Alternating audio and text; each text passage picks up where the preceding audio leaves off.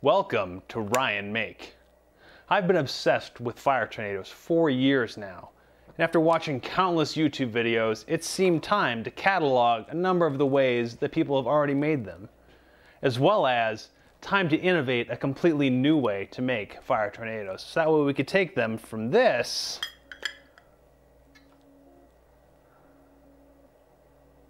to this. So stick around to the end of the video to see the brand new way that I have for making fire tornadoes. After doing extensive research, aka watching a ton of YouTube videos, I've boiled it down to 3 main ways people typically make fire tornadoes. But today, I'm going to show you 4. And if you're interested in how-to guides to be able to make these yourself, check out our link below for our Instructables page for step-by-step guides. Now, since you are working with fuel and fires, it is extremely dangerous, so please take every precaution. This first way you may have seen on The Backyard Scientist, where he takes a glass tube, cuts it in half into 2 half cylinders, and then offsets it slightly to create that vortex flow of air.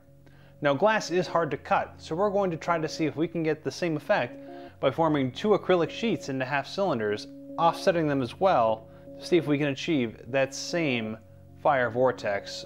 So how did we go about forming our acrylic to make this method work? Well, for that, we're gonna have to take a trip to the kitchen.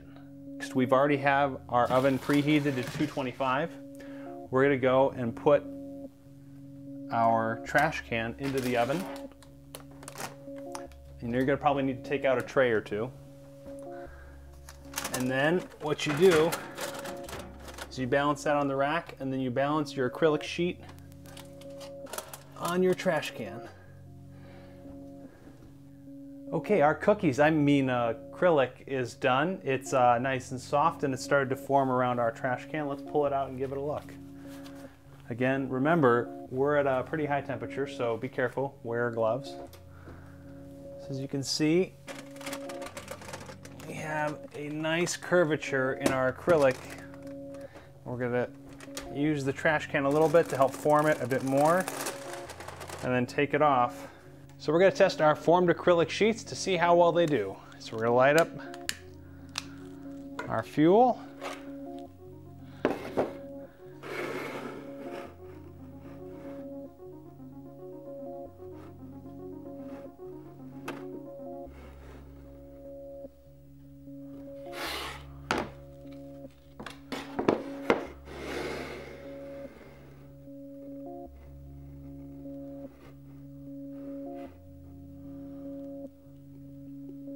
There we go. Look at that impressive tornado.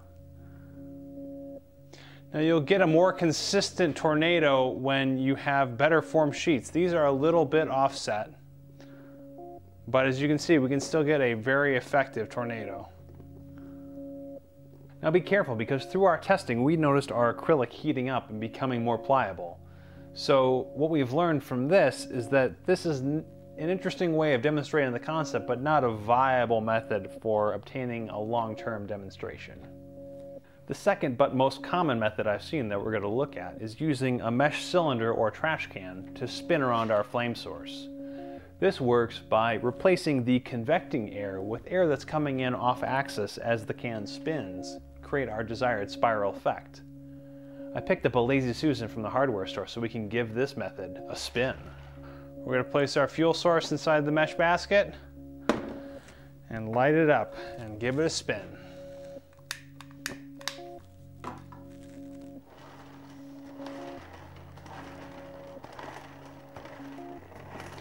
That's an impressive, just very tight fire tornado.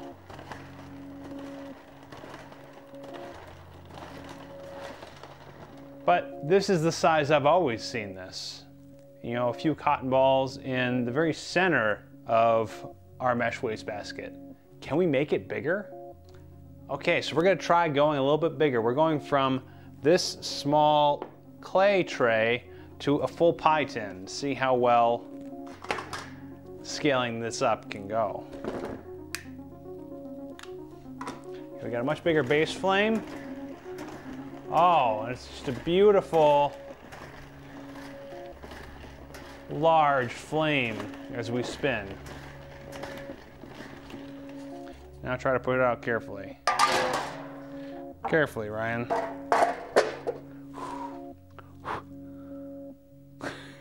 That was great. So the third method we're going to use, and the most common I've seen for large demonstrations, uses a configuration of fans set around the fuel source slightly off axis to create that spiralized airflow that we're looking for. Now, I did not want to go out and buy 10 or 12 box fans during this time of crisis, so I miniaturized the idea so I could use a handful of 40mm computer fans I had lying around from another project. So while most demonstrations try to scale this idea up using larger and larger fans, I wanted to see if we could scale this idea way down. So here in our setup we have 5 40mm fans configured around to see if we can get this to work. And now we've arrived at the fourth method, and my personal favorite because it's completely new. I've been obsessed with bladeless fans for years now, and I've been looking for a reason to make one, and a big one at that. So making a giant fire tornado using the world's largest bladeless fan seemed to fit the bill so perfectly that you could say that I was a fan. I have a detailed guide for how to make this bladeless fan on my Instructables page. The link is in the description below. But since I am so excited, I want to talk about how this fan works a little bit first. So I am extremely excited with how our bladeless fan has turned out. It went from a bucket to this, and it's impressive. It is super powerful, and I just wanted to show it before we turned it into hopefully the most compact fire tornado generator out there, just to show you what this setup can do. I'm going to turn this leaf blower on and you'll watch this thing work.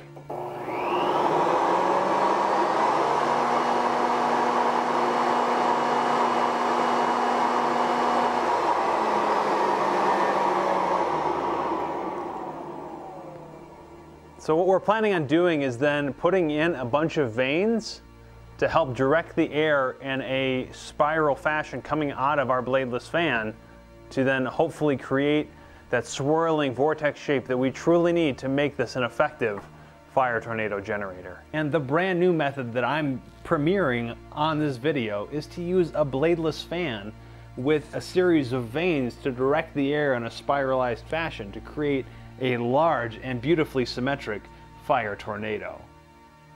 And now we have the summer's hottest fireplace attachment, the bladeless fan fire tornado former machine.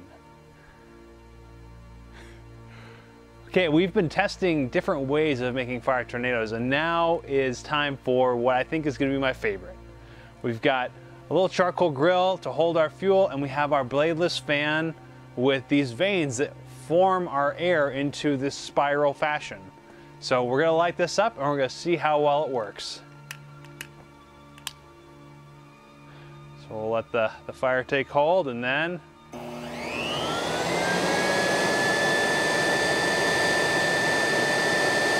there we go. Beautiful fire tornado.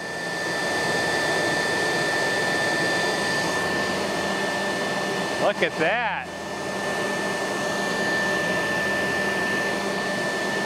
Now, if only we could make it bigger. So, in our previous test, we had a small amount of fire, and now we're going to try to really size it up. This is probably 4 or 5 times larger. So we got to really juice this and see where it goes. And then you do the smart thing and move your large fuel container away from your experiment. And you light it.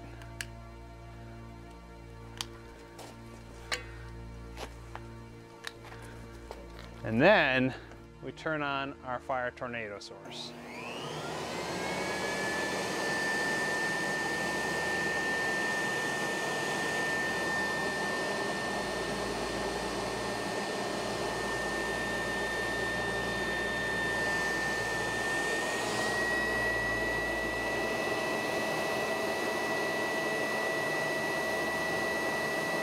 Look at that, it just perfect column of flame. With most fire projects, and this one is no different, it is always fun to scale them bigger and to test them at night to see how impressive the results can be.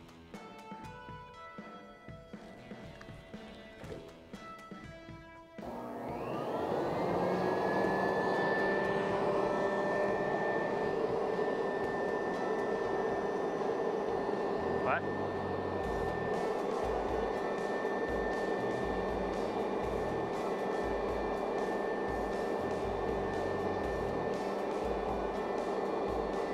Get another picture. Standing up.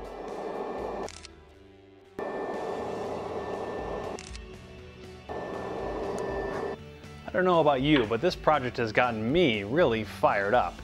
It was a blast building these different methods and then testing them together, and then also innovating a completely new method with the bladeless fan.